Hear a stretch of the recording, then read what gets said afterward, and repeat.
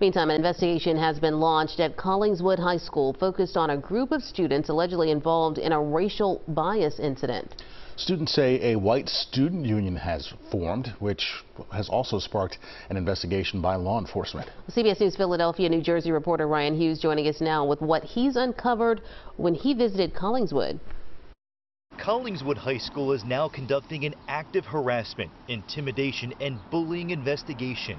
The district says it stems from a racial bias incident that took place before spring break. Students we spoke with say they're aware of racial tension on campus. This senior asked us to hide his identity. It's really disrespectful to the people who's at the school. We're told some students formed a white student union, a non-sanctioned group accused of harassing other students. The district says this also is now being investigated by the Collingswood Police Department and the Camden County Prosecutor's Office.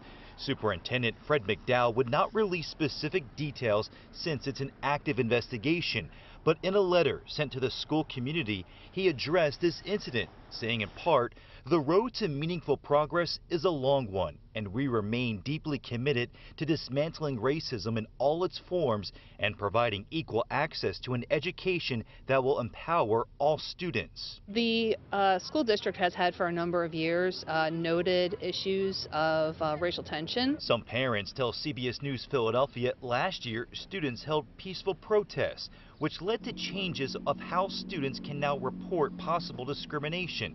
Jen Rossi says she believes the district is taking this latest incident seriously, and she hopes it also sparks change. Dr. McDowell, I think, is doing what he can to include not just administration and discipline, but also really looking at the whole student and the whole problem. It's unclear if those students have been punished, but the superintendent made it very clear in that letter, anyone who violates the district's code of conduct will be disciplined appropriately. In Collingswood, Ryan Hughes, CBS News Philadelphia.